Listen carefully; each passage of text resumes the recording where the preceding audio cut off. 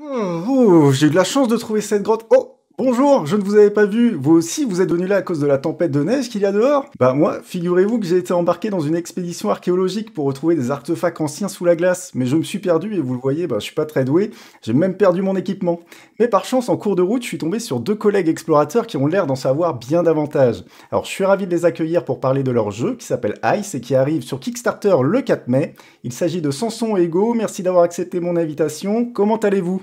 Ça va très bien et Très toi? très bien, ravi d'être là. Et ben moi également. Alors à savoir aussi qu'on a la chance d'avoir avec nous Léonard Dupont, l'illustrateur derrière les magnifiques images du jeu, qui va réaliser et dessiner pendant cette interview la dernière guilde du jeu en exclusivité pour cette vidéo. Donc oui, vous l'avez bien entendu, donc ça fait très plaisir, ça va être le fil rouge de cette interview. Malheureusement, on ne pourra pas lui poser des questions, mais en tout cas, un grand merci à lui de nous proposer ce dessin en exclusivité. J'ai vraiment hâte de voir ce que ça va donner, car je suis un grand fan vraiment du côté artistique du jeu. Moi, je pense maintenant que j'ai assez parlé, donc ça va être à votre tour, Samson et Hugo. On va déjà commencer par les présentations. Pouvez-vous donc vous présenter rapidement? D'où venez-vous? Quel est votre parcours? Et quel est votre rôle par rapport au jeu actuellement? Bien sûr. Donc moi je suis Hugo Freyermuth, aka Bragou. Donc d'ailleurs je suis plutôt connu sous le nom de Bragou si on cherche. Je suis game designer et co-éditeur. Enfin on fait partie. On a créé avec Samson, mon frère, la maison d'édition This Way pour Ice précisément. Voilà, on bosse sur ce jeu de plateau, d'exploration et on peut dire d'aventure dans la glace depuis maintenant 2 ans et demi. Voilà, tous les deux, on est à peu près, on bosse à peu près sur les mêmes choses, même si on a chacun notre penchant, notre casquette, ouais. Moi qui m'occupe du game design. De base, je suis plutôt programmeur, donc c'est aussi moi qui m'occupe du TTS, bien sûr. Et voilà pour ma part. On est tous les deux co-éditeurs, co-game designers. Moi, on va dire que je m'occupe peut-être un peu plus des aspects communication, la liaison aussi avec les aspects de fabrication, logistique, ces aspects un petit peu édition que j'ai appris à découvrir et sur lesquels je monte en compétences au fur et à mesure justement du temps qui passe. On vient d'une grosse famille de joueurs et donc on a vraiment baigné là-dedans. Et au départ, même l'idée de faire un jeu, c'était un peu une idée familiale qu'on a finalement décidé avec Hugo pour la mener à bien, pour réussir à la mener à bien, de la restreindre juste à nous deux comme porteurs de projet. Mais il y a un paquet d'années, c'était déjà dans l'air, dans la famille, quoi. Voilà. D'accord, bah ça tombe bien parce que justement ça va faire partie de mes prochaines questions. Tu anticipes un petit peu. Une question plus pour Hugo. Donc il faut savoir que depuis pas mal de temps déjà on peut tester donc, le jeu Ice gratuitement sur Tabletop Simulator via la plateforme Steam. Donc n'importe qui peut venir jouer au jeu et l'essayer. Et pour avoir testé pas mal de tabletop déjà, c'est assez impressionnant car le jeu est vraiment qualitatif. Et je dis impressionnant parce que c'est surtout toi, Hugo, enfin c'est même toi uniquement, qui l'a entièrement réalisé. Donc est-ce que tu peux nous en parler un petit peu plus, nous en dire un peu plus?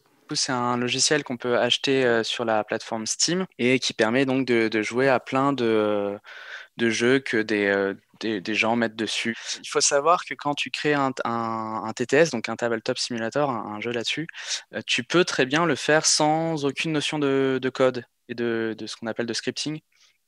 Parce que tu peux tout faire à la main, etc. Et c'est juste que ça va rendre l'expérience du jeu pour les joueurs un petit peu pas Généralement, forcément c'est la pas plus. terrible. Voilà, ce sera pas forcément si fluide que ça. Il y a pas mal de choses qui vont être assez laborieuses. Ça dépend après du type de jeu, bien sûr, hein. Si c'est un petit jeu de cartes, ça peut être fait assez tranquillement. Mais pour nous, il est apparu assez rapidement que on a donc 150 tuiles à mettre en place pour la mise en place du jeu.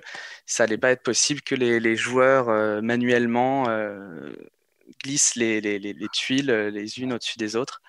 Et donc, il a fallu forcément passer par un script. Et en l'occurrence, vu que de base, je suis programmeur, game designer sur du jeu vidéo, ça tombait bien. Et en plus, j'avais déjà fait du Lua, puisque le Lua, c'est le langage utilisé par Tabletop Simulator. Donc, c'était assez parfait. Nous, par exemple, je pense pas que des gens aient déjà créé des jeux avec plusieurs couches sur Tabletop Simulator. Donc, c'est typiquement quelque chose de complètement nouveau. Je pouvais pas poser la question à Google, comment on fait un jeu? Enfin, bref. Donc, ouais, il y a plein de trucs que j'ai dû trouver moi-même, mais voilà, c'était pas si compliqué non plus. Faut pas aller regarder dans les lignes de code, c'est assez sale. Je l'ai fait un peu pour que ça fonctionne rapidement et c'est pas forcément le plus optimal, mais bon. Ah ouais, faut pas te dénigrer comme ça. Vraiment, le tabletop, il est vraiment top. Faut le dire, hein. Si les gens ne connaissent pas, n'hésitez pas à aller voir, vraiment.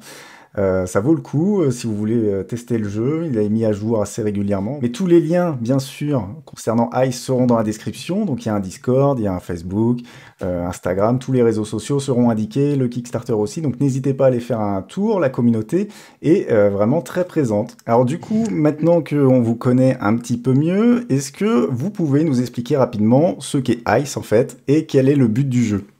Partez, c'est un jeu avec un matériel un peu particulier. C'est un jeu a priori assez unique pour cet aspect-là, qui est le fait qu'on va creuser le plateau.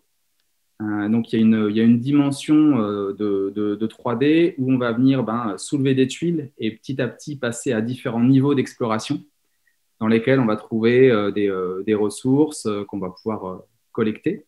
Et donc ça, c'est on va dire le gameplay un petit peu principal, et ça s'axe sur un thème vraiment fort qui est la fouille archéologique dans cet univers glaciaire que tu décrivais au début de l'interview.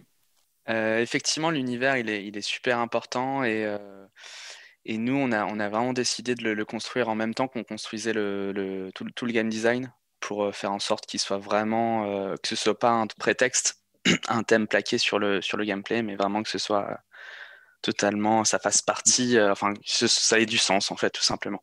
Ok, bah c'est encore une fois, vous avez répondu à une autre question. Justement, j'avais une question derrière, c'est qu'est-ce qui rend Ice unique? Alors moi, j'ai la réponse, donc t'en as un peu parlé, c'est ce plateau justement en multicouche un peu 3D.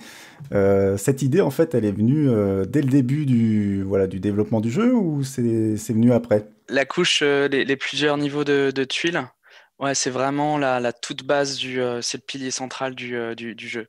On est parti de ça pour ensuite créer tout le reste. On avait plein d'autres. En fait, on avait un peu un sac plein d'idées de game design. On a réfléchi un peu à qu'est-ce qu'on veut faire comme. Quelle est l'idée, une des idées dans ce grand sac qui serait trop intéressante de développer. Et on a choisi celle-ci. Et à partir de là, voilà, on a brodé tout le reste en suivant toujours ouais, le fil rouge qui était la narration, enfin le lore. Bah justement, j'ai vu que le lore était vraiment présent autour du jeu. D'ailleurs, j'ai entendu dire qu'un artbook était même prévu. Est-ce que l'histoire, donc t'as un peu répondu, a été pensée vraiment dès le début pour s'adapter au jeu ou c'est l'inverse et le lore du jeu est venu par la suite? Effectivement, alors la toute base, la première brique du jeu, c'est du gameplay. Donc c'est multicouches. Mais par la suite, après ça, effectivement, c'était brique après brique, gameplay, lore. Et dès qu'on avait l'impression que ça n'avait pas de son sens dans l'histoire, enfin voilà, on enlevait, on retravaillait. Donc ça a été vraiment, selon moi, mais peut-être à une autre vision de la chose, Samson, mais j'avais vraiment la sensation qu'on faisait en sorte de construire les deux à la fois. Ce qui était d'ailleurs pas évident pour notre illustrateur, parce que il devait un petit peu. Il a cette épée de Damoclès au-dessus de lui, comme quoi il va faire des dessins, des illustrations, et potentiellement on va lui dire ah bon, ben, finalement on va pas faire comme ça, cette mécanique-là va pas exister, vu qu'on procède un petit peu à l'envers. Ça se fait pas trop comme ça normalement dans la profession, j'ai l'impression. Mais cependant, ça n'est encore jamais arrivé. Il n'a pas encore dû mettre à la poubelle des dessins. On a, pour l'instant, Vous avez réussi à tout c'est garder. strict. Ouais. Mais Léonard, il est aussi beaucoup rentré ce lore, justement, cette construction des personnages, ce qui se passe dans cet univers, dans la cité, le fait que ce soit un climat vraiment particulier. Enfin, tous ces aspects-là, c'est aussi des choses qu'on a discuté avec lui et où lui, il a été, il a aussi amené pas mal de choses. C'est-à-dire qu'en même temps que on arrivait à définir visuellement l'identité des différentes guildes et du coup du jeu, on arrivait à mieux comprendre ce qui se passait en fait dans cet univers, quoi. Justement, c'est un peu une question complémentaire. C'est pourquoi avoir choisi le thème de la glace et de l'archéologie parmi tous les thèmes qui existaient? Ah, question piège. Ouais. Ah non, c'est une très bonne question. Alors pourquoi? Peut-être que du coup, faut penser ça. Donc ça a été pensé il y a 2 ans. Donc en début 2019. Peut-être ces questions de. Il y a sûrement quelque chose avec le questionnement écologique actuel. On a dû, ça a dû venir un peu naturellement, je pense. Et ce qui est un petit peu marrant de constater, c'est que au final, nous, on est dans une période glaciaire dans Ice, et c'est un peu à l'inverse dont on parle actuellement, les questionnements écologiques, étant donné qu'on vit un réchauffement climatique et pas l'inverse. Et il y avait aussi ce côté, alors attention spoiler, mais il y avait ce côté d'où vient dans Ice, d'où vient cette période glaciaire. Elle vient de un peu un incident causé par les anciens, c'est-à-dire la civilisation dont on fouille les vestiges. Et voilà, eux, ils ont mis un terme à leur existence et à celle d'ailleurs de plein d'autres êtres vivants, et s'en est suivi cette période glaciaire.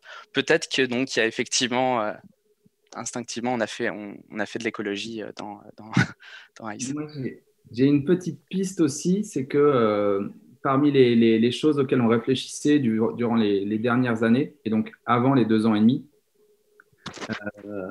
on avait aussi pensé à des choses autour justement un jeu sur un écosystème.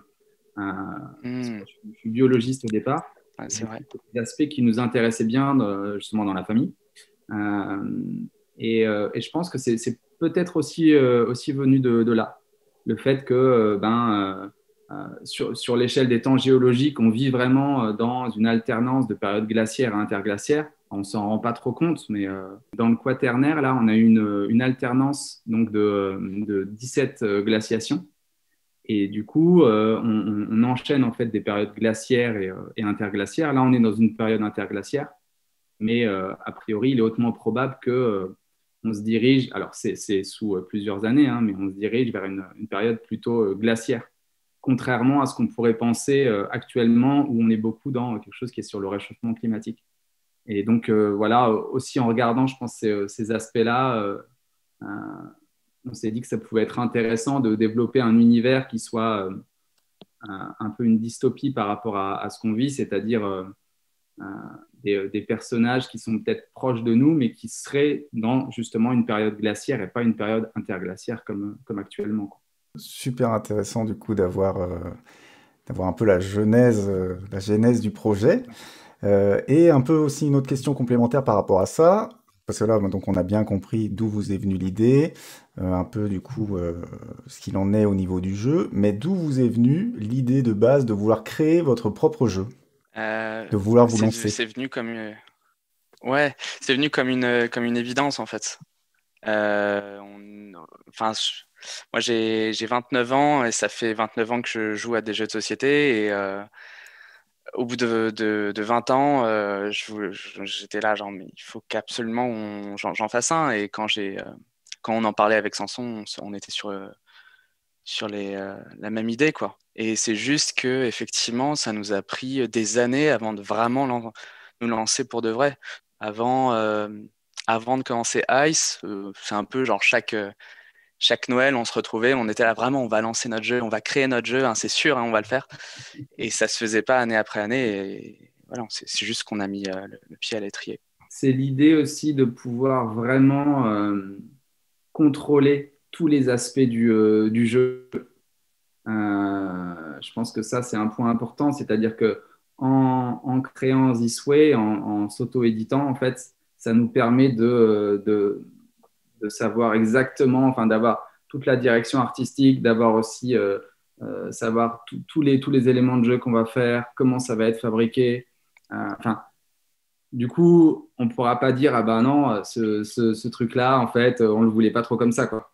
C'est vraiment le jeu que nous, on a en tête et sur lequel on bosse dessus depuis 2 ans et demi. Et je pense que c'est aussi cet aspect-là, c'est pouvoir vraiment... c'est vraiment ton bébé parce que tu décides de tous les aspects. Alors, je dis tu, mais en fait, on est plein à bosser dessus. Nous, on est 2 game designers, mais il y a toute une équipe. Enfin, il y a toute la discussion, justement, avec les fabricants, enfin, etc. Mais voilà, je pense que c'est aussi cette idée-là, quoi. Ouais, je comprends, mais c'est intéressant ce que tu dis parce que du coup, en fait, ce que tu es en train de dire, c'est que toi, en tant que, bah, du coup, là, t'es créateur de jeu, mais tu te mets en même temps en tant que joueur et tu as envie, par, du coup, votre jeu que vous allez distribuer au plus grand nombre, je l'espère, avec le Kickstarter, en fait, que les gens retrouvent à la maison ce que toi, t'aimerais, en fait, avoir comme jeu, quoi. Ouais. Tout à fait. Ouais, ouais. L'expérience de jeu que nous, on a voulu construire et qu'on a envie de transmettre. Ok, bah justement, on va un peu switcher vers le Kickstarter qui se rapproche, du coup, maintenant c'est dans quelques jours. Est-ce que vous pouvez, Ouais. je crois pas qu'on en a parlé, mais parce qu'on a expliqué le jeu, mais est-ce que vous pouvez revenir sur quelques petits points de détail peut-être qui peuvent intéresser les gens? Par exemple, le jeu est prévu pour combien de joueurs au maximum déjà?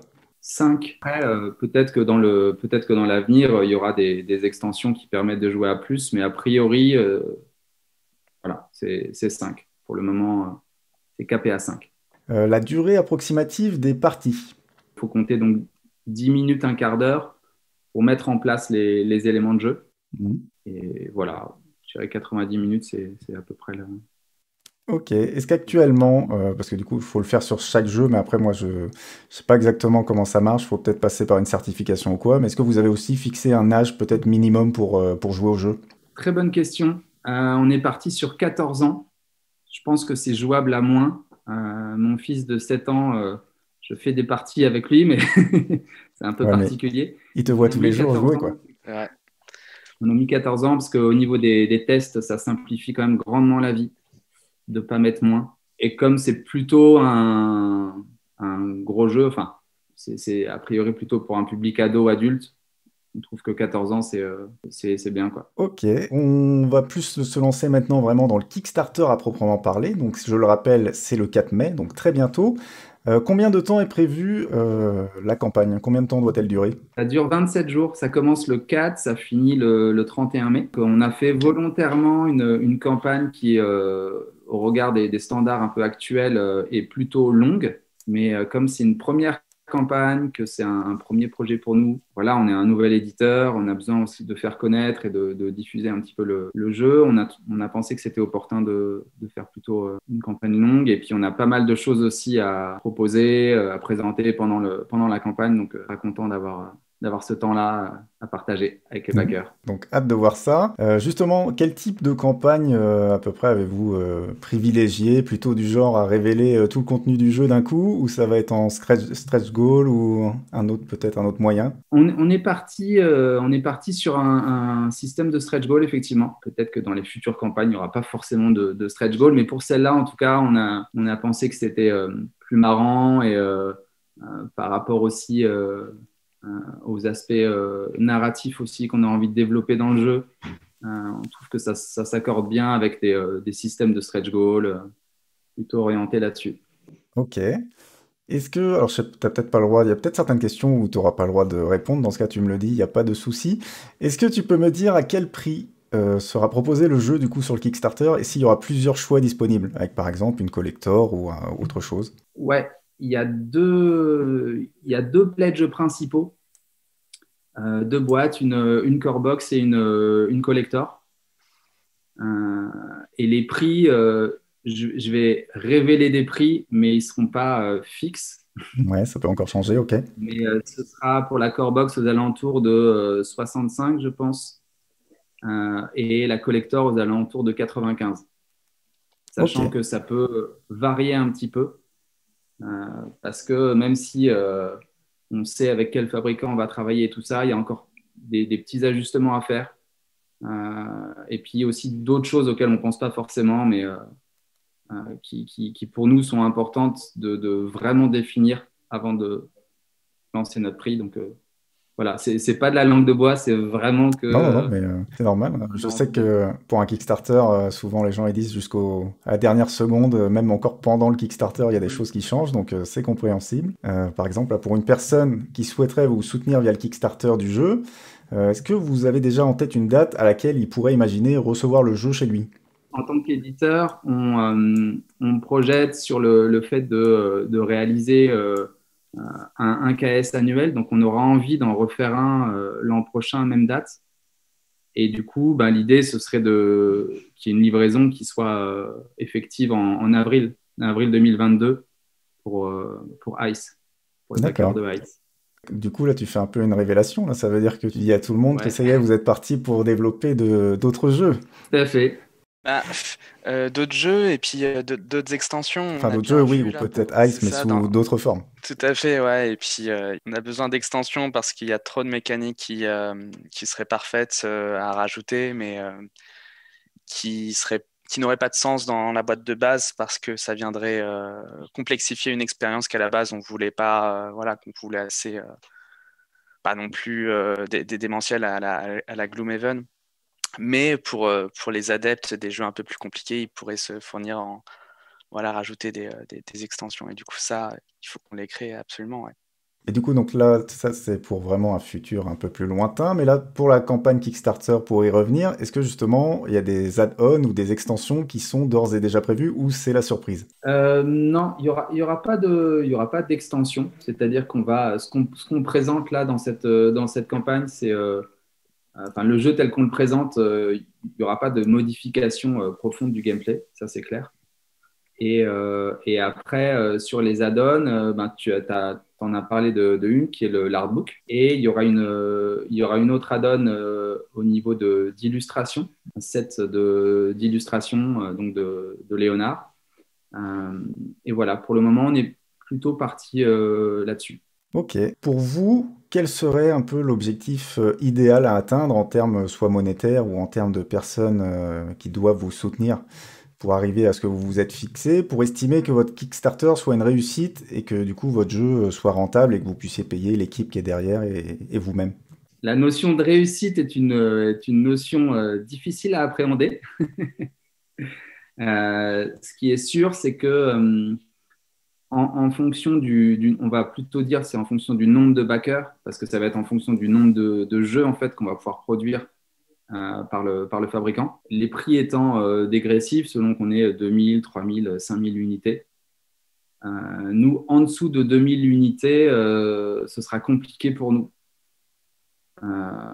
Ça veut dire qu'on pourra payer l'équipe, mais nous deux, Hugo et moi, ce sera, je pense, délicat. Mais donc voilà, je pense que si on doit donner un petit peu un chiffre et une barrière, c'est aux alentours de 2000. Donc on espère, nous, plus que ça. Et surtout, plus que ça, pour permettre de lancer vraiment la maison d'édition.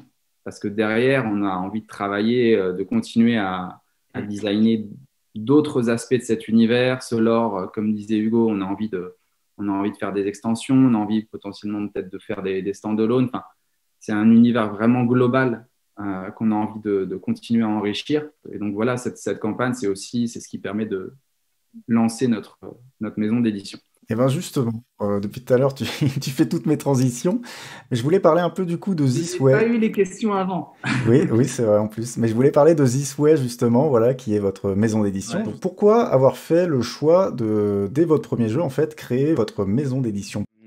On s'est assez vite rendu compte que si on voulait le lancer sur Kickstarter, notre jeu, ça allait pas être possible de le faire sans maison d'édition.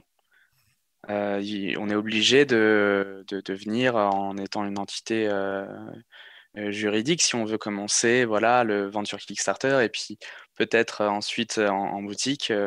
C'est pas possible de le faire autrement. Alors on aurait pu passer par être juste auteur et passer par une maison d'édition tierce, mais on aimait beaucoup aussi, enfin, on aimait beaucoup l'idée de pouvoir tout gérer. Voilà, on n'avait pas envie de commencer à devoir marchander avec une maison d'édition. Alors nous, on a notre illustrateur, prenez-le. Ah non, moi je fais que avec les illustrateurs de la maison. Non, enfin, voilà. Ouais, comme ça, vous Enfin, êtes vraiment totalement libre, quoi. ouais. Ouais, Peut-être que j'ai c'est pas ça. tout répondu. Si, non, non, c'est une très bonne réponse. Autre question, donc c'est un peu aussi en rapport avec du coup votre maison d'édition. C'est pourquoi avoir choisi en fait de faire de votre premier jeu un jeu expert directement et pas plutôt un jeu familial. Est-ce qu'il y a une raison à ça? Alors je dis ça parce que généralement, vu que c'est votre premier jeu, vous êtes parti d'emblée sur un jeu expert. C'est pas ce qu'il y a de plus simple. Même si là le pari, moi j'y ai joué et ça semble totalement réussi. Mais voilà, est-ce qu'il dans votre tête c'était d'office faire un jeu expert tout de suite ou? Je pense que c'est beaucoup lié à nos habitudes de jeu, c'est-à-dire qu'on est plutôt des joueurs d'Eurogame. Donc, on est allé sur un segment que nous, on connaissait bien comme joueurs, quoi. Initialement, avec Hugo, on n'était pas tout à fait d'ailleurs d'accord là-dessus. Euh, Moi, c'est vrai que j'avais plutôt en tête un jeu un peu costaud comme ce qui est là, et alors qu'au départ, on était parti plutôt sur quelque chose qui pouvait ressembler un peu à Seven Wonders, donc plutôt du familial plus, et on est effectivement allé vers de l'expert euh, au fur et à mesure. Ouais, c'est Ça suivant s'est vos fait un peu habitudes de comme jeu, quoi. ça. Vous avez été habitué ou une préférence pour les jeux experts, quoi. Ouais. Ça s'est fait naturellement, mais à la toute base, effectivement, c'était pas prévu d'avoir un jeu aussi, aussi expert entre guillemets. Mais il y a un autre truc qui a joué également, c'est la mécanique principale, qui est les couches de tuiles. Euh, En fait, elle induit du coup forcément un grand nombre de tuiles. Donc là, il y en a environ 150 une fois qu'on a tout posé. Le fait d'avoir 150 tuiles à poser, ça induit forcément une certaine temps de mise en place du jeu. Donc là, on a dit entre 10 et 15 minutes. Ça va être compliqué d'avoir un jeu familial ou assez friendly. Ce genre de jeu, voilà, c'est pas des jeux qui vont durer 90 minutes. Enfin, peut-être que je me trompe, mais souvent c'est un peu plus court. Une fois qu'on on savait qu'on pouvait pas empêcher le fait d'avoir 10 minutes de jeu au moins, de mise en place, c'était pas possible d'avoir un jeu trop court. Et donc, de fait, on est parti sur un jeu un peu plus expert pour fitter avec ce temps de mise en place. Ouais. Et du coup, est-ce que ça veut dire que This Way, c'est peut-être une question abstraite parce on y est loin d'y être, mais est-ce qu'à l'avenir, vous allez plus partir vers des jeux que experts? Je pense pas, non. Non, non, dans l'idée, ça pourrait très bien être aussi beaucoup plus casual. Ça peut très bien être aussi des roll and write. Enfin, on se réserve vraiment. On n'a pas envie d'être que sur ce segment-là d'Eurogames. Ouais, bien sûr. Je pense qu'il y a de grandes chances, alors je parle peut-être pour moi, mais il y a de grandes chances qu'un jour sorte un jeu un peu de cartes. On est des gros joueurs de Magic et ça va être difficile de pas faire un jeu de cartes, Ouais, je comprends, de deck moi building. j'adore ça aussi. Ah, je te vois venir. Bon, bah, très bien. Toujours sur This Way, combien de personnes, parce que tu nous as dit que vous étiez une équipe, t'en as parlé un peu vite fait tout à l'heure, mais t'as pas été un peu plus dans le détail. Combien de personnes exactement travaillent actuellement sur le jeu et justement pour This Way? Alors, This Way, on est que deux. Ok. Et en l'occurrence, on est trois associés, nous deux et notre papa. Sur Ice, donc, la team complète, c'est 6 personnes. Il y a aussi donc l'illustrateur Léonard, il y a un graphiste, il y a aussi une vidéaste qui est en train de faire le trailer et qui est accompagnée de 2 autres personnes qui l'aident là-dessus. Et il y a un community manager qui va s'occuper de tout ce qui est communauté anglophone. Ouais, parce qu'en fait, ça reste quand même je peux pas appeler ça une organisation, mais c'est enfin, je vais le dire, mais une organisation familiale, quoi. C'est vraiment, Ouais, c'est pas ouais. mal ça. Sur les 6 personnes, déjà, on est trois effectivement à être dans la même famille. Donc. Une dernière question. Là, imaginons, vous avez 1 minute pour convaincre de venir vous soutenir sur Kickstarter. Alors, chacun votre tour. Donc, c'est parti. Je sais pas qui veut commencer, mais voilà, je ne suis plus là. Vous devez convaincre les gens de venir vous soutenir sur Kickstarter. Ok, en 1 minute. Alors, il y a 3 choses qui font vraiment que ce jeu est vraiment original. c'est cet aspect effectivement où on a un plateau qui est 3D. Ça, juste, ça n'existe pas ailleurs. Donc, ce truc de creuser les tuiles. Le deuxième point, c'est justement cet aspect thématique qui est lié. C'est-à-dire que dans Ice, le fait qu'on soit des chefs d'expédition archéologique, tout le vocable de l'archéologie et tout ça, c'est quelque chose qui fait partie un petit peu justement de la thématique. C'est pas juste de l'habillage. Et la troisième chose, c'est la direction artistique. On est allé vraiment chercher pour nous ce qui, en termes d'illustration, allait être top. Donc voilà, pour ça, ça vaut la peine de venir backer Ice. Allez, bon courage, Hugo. Je crois que tu as à peu près tout dit. En vérité, effectivement, c'est les 3 gros points forts de Ice.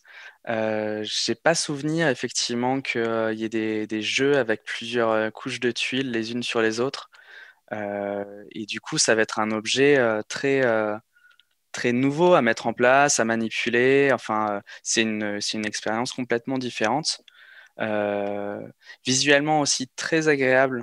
Je parle même pas des illustrations qui sont magnifiques, mais juste du plateau en soi. À la base, on n'avait pas d'illu, on avait juste nous-mêmes fait le prototype. On a mis les tuiles en place et c'était juste magnifique à voir. En fait, il y a une sorte de dessin. Quand on enlève une tuile, on a l'impression d'avoir un cube qui apparaît parce que l'agencement des 3 tuiles en dessous ainsi révélées forme une sorte de cube, enfin les arêtes d'un cube. Et voilà, c'est juste un super bel objet à avoir dans sa ludothèque. Eh ben, c'était très bien résumé. En tout cas, moi, ça m'a donné envie. Déjà, vous avez un backer confirmé pour une collector. Ouais. Mais du coup, est-ce que vous avez peut-être des choses à rajouter dont on n'aurait pas parlé? Non, on a fait un bon tour d'horizon. J'avoue que moi, si je dois parler un peu de mon ressenti, là on est à J-6 jours. Ça commence à bien monter et j'ai hâte aussi d'être dans la campagne. C'est vrai qu'au bout de 2 ans et demi, on a aussi envie de passer dans cette phase-là et puis de pouvoir être en direct aussi avec les backers, de pouvoir communiquer avec eux, les updates, tout ça, c'est quelque chose, ça m'excite pas mal. Oui, un tout petit élément, c'est un détail presque. On est des grands fans de Frank Herbert, l'auteur de Dune. Et d'ailleurs, mon deuxième prénom, c'est Usul. Et du coup, évidemment, c'est une grosse rêve pour nous, pour Ice. Et c'était complètement un clin d'œil de faire un univers SF dans voilà, un désert de glace, quoi. Avec peut-être un verre. Ah, ça tease. Très bien, très bien. Non, mais c'est vrai que maintenant que tu en parles, oui, je vois complètement la référence. C'est vrai que pour moi, Ice, c'était vraiment un jeu. Enfin, il y a forcément eu des inspirations, mais c'était vraiment un jeu qui se suffisait à lui-même. Mais maintenant que tu parles un petit peu de Dune, ouais, je comprends. Alors, merci encore une fois à vous deux, Samson et Hugo, d'avoir accepté l'invitation. Merci à toi. Merci, très cool. Et merci aussi à Léonard qui nous a fait le grand honneur de nous dévoiler en exclusivité la dernière guilde du jeu. Elle est tout simplement sublime. Et je le rappelle, Ice, c'est dispo dès le 4 mai sur Kickstarter. Et si vous souhaitez discuter avec Samson, Hugo et plein d'autres membres de la communauté, je vous indique le lien du Discord et de tous les réseaux sociaux du jeu en description. Quant à moi, vous me retrouverez prochainement avec une vidéo sur le tabletop du jeu justement, où je vous expliquerai toutes les règles, mais aussi une vidéo avec le prototype du jeu en réel, cette fois, donc j'ai vraiment hâte. Merci encore à tous mes invités, c'était Mustang, et moi je vous dis à la prochaine.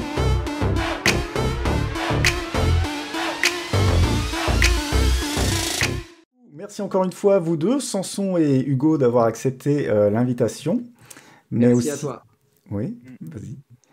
Attends, je vais le refaire parce que du coup je voulais enchaîner, mais non, je vais vous laisser, c'est vrai que c'est mieux, je vais vous laisser parler. Vas-y, merci à toi. Attends, je refais le truc, c'est ça qui est chiant sur YouTube. Merci encore une fois à vous deux, Samson et Hugo, d'avoir accepté mon invitation. Merci à toi. On refait. Ça sera un bêtisier à la fin de la vidéo. Ouais, ça peut bien. Allez, on refait. J'ai pas l'habitude, moi. Non, mais c'est normal, c'est normal. Du coup, t'interviens, Samson. Ok, allez. J'interviens ou j'interviens pas? Tu interviens. Dès que j'ai fini ma phrase, moi je fais ça avec mes mains et tu interviens, ok?